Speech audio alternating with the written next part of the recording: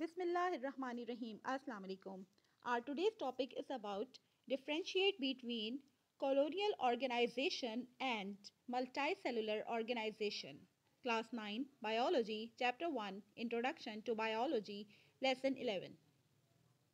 Colonial organization. Single-celled organisms are able to carry out all the processes of life without help from other cells.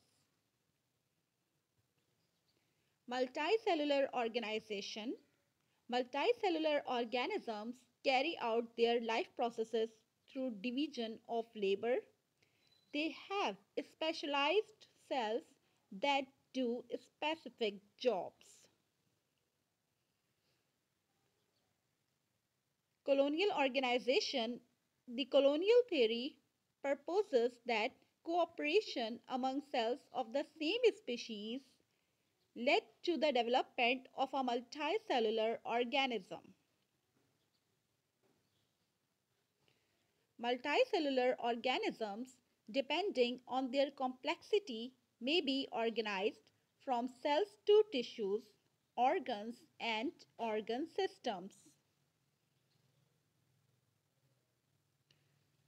Example of colonial organization is Volvox.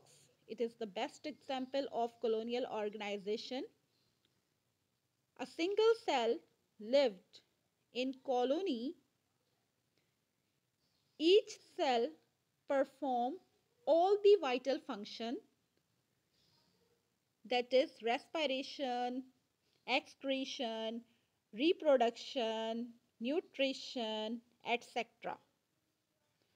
All the process occurs in each cell. But the species lived in colony.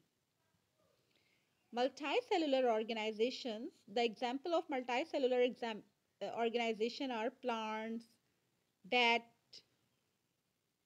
trees, horse, men. They all are examples of multicellular organization. Thank you very much. Like, share and subscribe my channel Science Kick. Allah Hafiz.